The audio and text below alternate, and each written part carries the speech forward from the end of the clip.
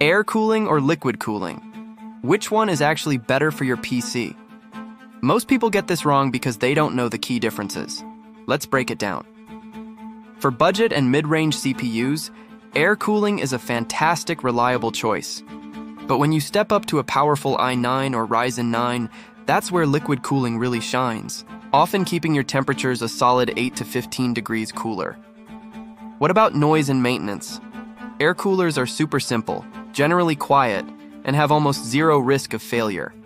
Liquid coolers can be even quieter and offer top-tier performance, but they do require a bit more care, like regular cleaning to prevent any issues. So, which one should you get? If you're running a Ryzen 7, an i7, or below, a good air cooler is all you need. For the high-end Ryzen 9 and i9 chips, liquid cooling is the way to go. If you want my full chart with all the recommendations, just comment "cooling" down below.